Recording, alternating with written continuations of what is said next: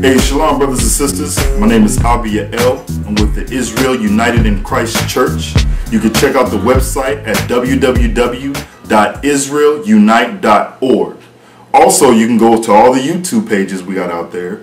Nathaniel 7, just type that in, do a search for his name, Nathaniel 7. You can check out that webpage with Brother Barak Sharp and Brother Nathaniel. You can also go to As It Is Written. That's all one word. As It Is Written, do a search on YouTube and you'll find me and Kanai's page. Also, the brothers Lambs of Christ. And you can also go to Young Lions of Israel. Lots of knowledge out here for you brothers to check out, all right? Today's topic that I wanted to go over is dealing with who we are. Who are the Israelites? And where are the Israelites, all right? So we're going to get right into it, all right? It's a lot of nonsense out here, brothers and sisters, and I pray that you all are able to take this in, because regardless if you believe it or not, it's the truth. Matter of fact, I want to read that real quick. Romans, 3rd chapter.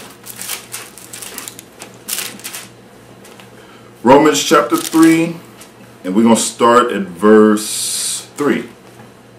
It says, "For what if some did not believe? Shall their unbelief make the faith of God without effect?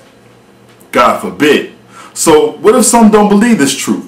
What if some don't believe that the so-called Negroes, Haitians, Dominicans, Puerto Ricans, West Indians, Native American Indians, what if some don't believe that they're the Israelites? Shall their unbelief, let me read it verbatim, shall their unbelief make the faith of God without effect?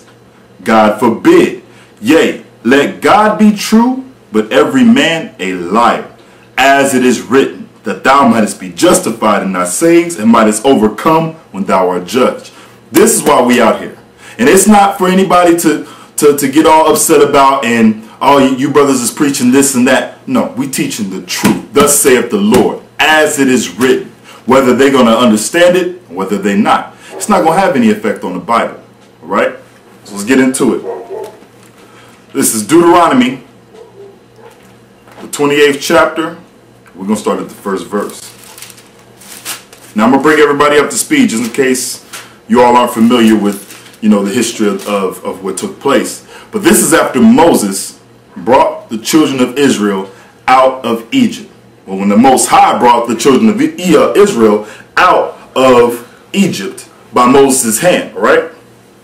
And whenever they got to Mount Sinai, this is when the laws was given, and this is Moses telling the Israelites what was going to happen if they kept the commandments, what was going to happen if they did not keep the commandments. So let's see what Moses told them. Let's see what the Most High told them. Deuteronomy chapter 28, verse 1. "And it shall come to pass, if thou shalt hearken diligently unto the voice of the Lord thy God, to observe and to do all his commandments which I command thee this day, that the Lord thy God will set thee on high above all nations of the earth." So here it is, the Most High is telling Moses. He's saying, if the Israelites do right, if the Israelites keep my words, keep my commandments, my statutes, and my judgments, he's going to set us on high above all nations of the earth. So that whole thing that everyone's equal and it doesn't matter what your nation is a lie. Thus saith the Lord. He says that if we were going to keep these commandments, he was going to set us on high above all nations. Not a couple, not a few, not the majority, all nations of the earth. All right? Now let's see what the flip side is. He says this is what we get if we keep the commandments. Well, let's see what the opposing side is. Deuteronomy 28 verse 15. But it shall come to pass, if thou wilt not hearken unto the voice of the Lord thy God, to observe, to do all his commandments and his statutes, which are commanded this day, that all these curses shall come upon thee and overtake thee. So, whoa, wait a minute.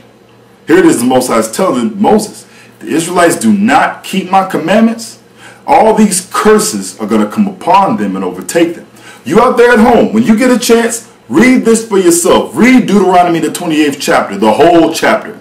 Deuteronomy 28 verses 1 through 14 are all the blessings that you would receive, the Israelites would receive if they kept the commandments of the Most High.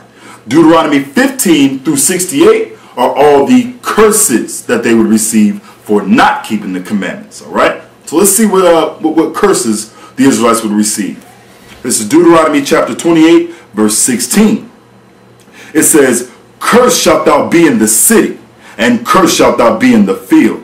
Cursed shall be thy basket and thy store. So now, cursed shalt thou be in the city, cursed shalt thou be in the field. What is this talking about? The Most High is letting you know, no matter where you Israelites go, you're going to be cursed. Whether you're in the city, dwelling amongst the city, or whether you're in the field. Meaning you're going to be cursed no matter wherever your foot takes place. Cursed in the city and your businesses. Just like it says, cursed shall be thy basket and thy store. Cursed in the field, you're going to be out there picking cotton, getting your fingers pricked by thorns.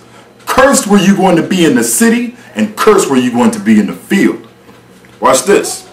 Deuteronomy the 28th chapter, and we're going to jump, and again, read this whole chapter for yourself so you can get the full understanding of everything that's taking place. The Most High is very, very specific when he's speaking about these curses, and these curses only fit one people. All right?